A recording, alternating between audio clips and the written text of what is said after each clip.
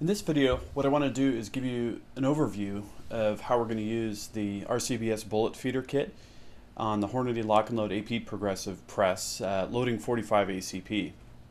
And in this particular case, we're going to be using the RCBS lockout die. We'll be using all of the stations, and in this video we'll see how the RCBS bullet feeder works with the PTS expansion system, and it should be lots of fun. So let's get going. Today we're going to start with our Hornady Lock and Load AP Progressive Press set up to load 45 ACP without the bullet feeder but with the case feeder. So let's take a look at the die setup that we're going to use today for this 45 ACP loading session. We're going to start with the sizing and depriming die in station number 1. In station number 2 we've got the powder measure, but we're also using a PTX expander to expand the case mouth. In station number 3, we've got the RCBS lockout die adjusted for the charge that we're going to be using today. Station number 4 has been left open for the RCBS bullet feeding system. The bullet feeder die is going to be installed in this particular station. And in station number 5, we're using the Hornady seating and crimping die for 45 caliber. So let's do some loading with the case feeder, but without the bullet feeder. Each time I'm going to take a bullet, place it on the case mouth, lower the handle, raise the handle, and repeat. And really this is going to be a pretty quick way to reload, because the case feeder makes it such that our right arm can focus on the lever and our left arm can focus on bullet choices.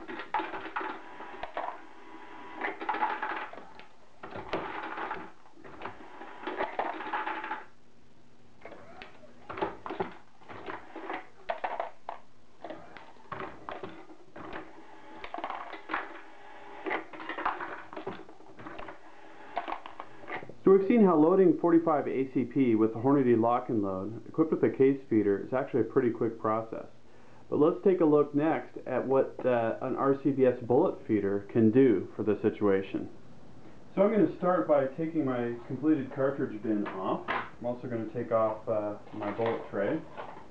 And then I'm going to take the RCBS bullet feeder unit, which has the bowl on the top, an adjustable height vertical member here, and the mounting base. Now here I've got a 3/8 inch steel plate bracket that I've mounted firmly to my working surface. Take a moment to secure these screws here. Doesn't take much.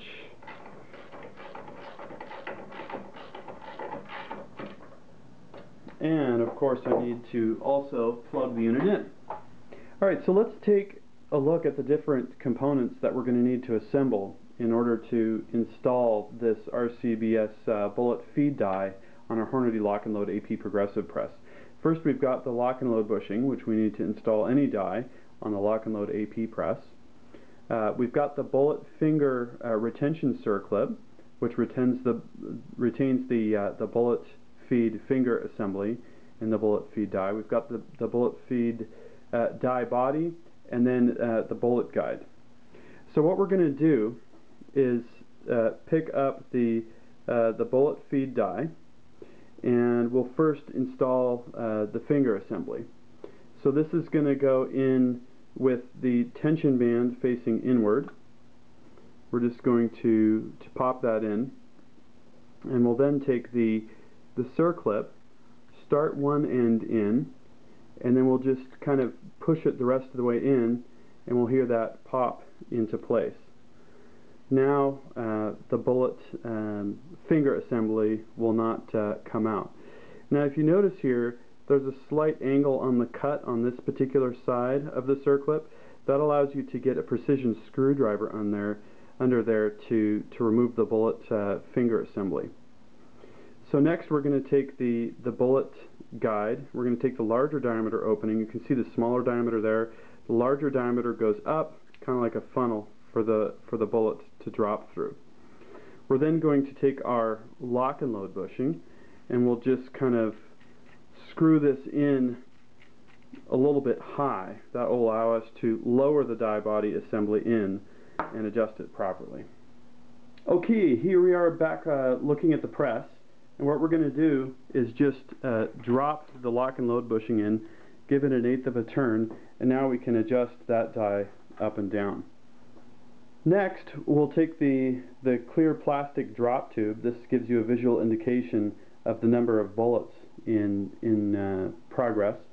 We're going to take the turned down end of that, have that facing up, and then put the guide from the upper drop tube, which is a spring, and drop that in place. Next, we're going to take the power jack and plug that in so that the motor starts turning. Now we'll be able to dump in our bullets and start filling the drop tube. In this particular case, we're using Spear Gold Dot 230 grain hollow points. So we can just dump that in and watch the bullets start to feed.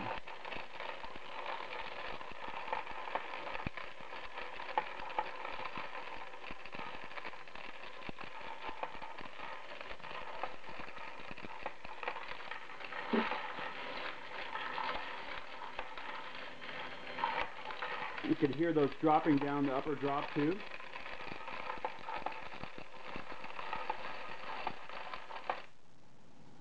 And now that our tube has filled up, the unit will shut off automatically.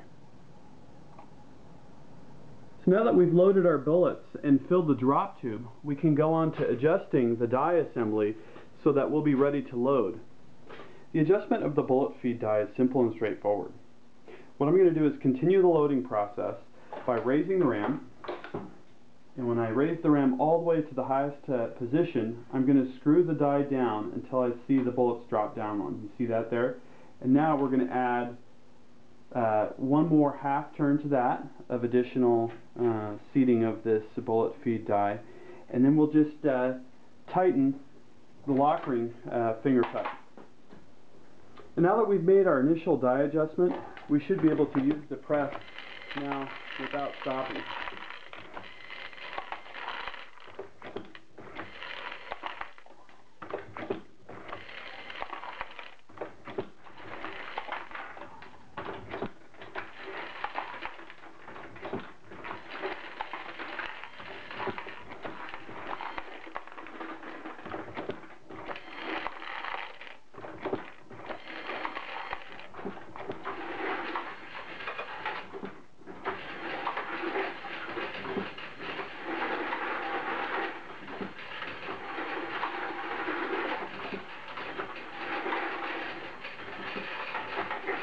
In this video, we've observed the loading process on the Hornady Lock and Load AP Progressive Reloading Press, both with and without the RCBS bullet feeder.